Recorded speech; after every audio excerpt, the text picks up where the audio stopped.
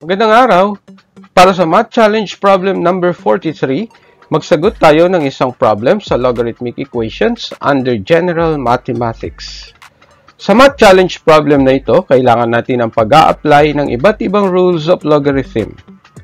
Narito ang ating problem. The solution to the equation logarithm of x plus 4 to the base 3 is equal to 4 plus 2 times the logarithm of x to the base 3 can be expressed in the form x is equal to a plus minus square root of b over c, where a, b, and c are integers. Find the value of a plus b plus c.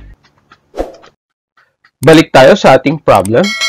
The solution to the equation logarithm of x plus 4 to the base 3 is equal to 4 plus 2 times the logarithm of x to the base 3 can be expressed in the form x equals a plus minus square root of b over c, where a, b, and c are integers.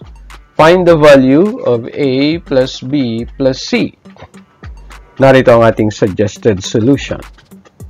Mula sa ating given equation, logarithm of x plus 4 to the base 3 equals 4 plus 2 times the logarithm of x to the base 3. Gagamit tayo ng addition property of equality at mag-a-add tayo ng negative of 2 times the logarithm of x to the base 3 sa both sides. Then magkakaroon tayo ng logarithm of x plus 4 to the base 3 minus 2 times the logarithm of x to the base 3 equals 4. Pansinin ang second term ng left-hand side of the equation. Mula sa power rule ng rules of logarithm, maaari natin itong i-express as logarithm of x squared to the base 3. So, ang resulting equation ay logarithm of x plus 4 to the base 3 minus logarithm of x squared to the base 3 equals 4. Ang left-hand side ng resulting equation ay logarithmic expressions of the same base, which is 3. Gamit ang quotient rule ng rules of logarithm, maaari natin itong express as logarithm of a quotient. Ang m ay x plus 4 at ang n naman ay x squared. Maaari natin itong express from logarithm of m to the base b minus logarithm of n to the base b as logarithm of m over n to the base b.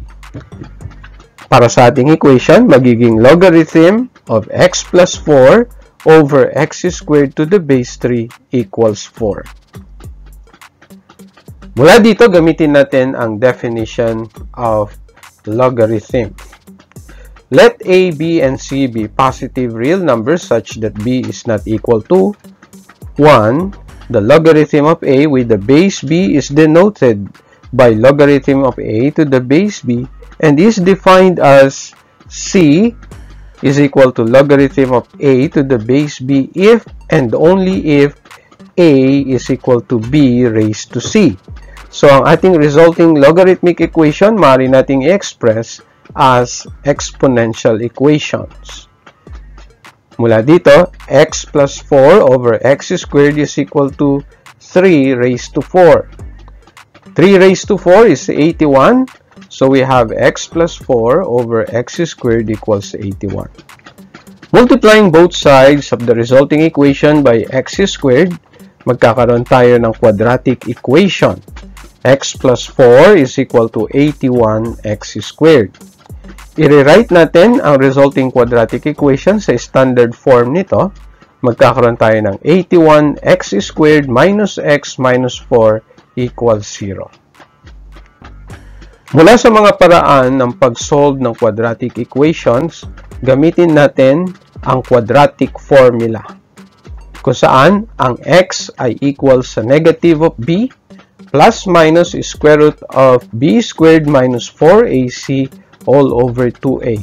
Sa ating quadratic equation, ang a ay 81, ang b ay negative 1, at ang c ay negative 4. Substitute natin ang mga values ng a, b, at c mula sa quadratic equation. Ang solution natin, x is equal to 1, that is negative of negative 1, plus minus is square root of negative 1 squared minus 4 times 81 times negative 4 all over 2 times 81. Simplify natin ang mga operations sa loob ng radical at sa denominator. X is equal to 1 plus minus 1,297 over 162.